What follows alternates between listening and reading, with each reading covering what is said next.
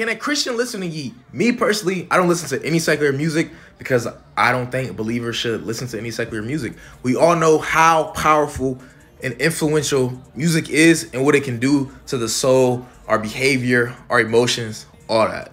So maybe you were feeling convicted and wanted to ask this question so you can hear my yes or my no so you know what to do. But if the Spirit is telling you not to do it, don't do it. If it's telling you to do it, do it. But for me and my household, we will not be listening to any secular music. Hope that helped. Follow for more.